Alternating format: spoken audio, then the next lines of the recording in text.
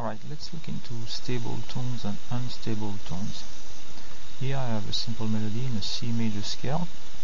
If you look into any major scale, the tones at degrees 1, 5, 3 are stable, and those at degrees 6, 2, 4, 7 are unstable.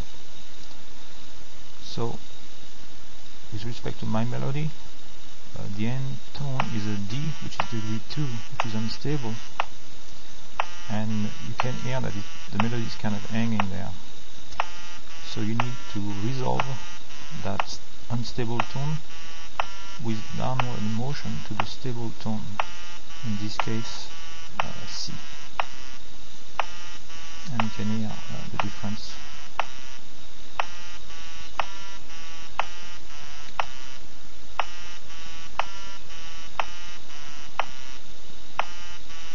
I'm going to remove my ending C so that you can hear the difference, and then I'm going to put it back again.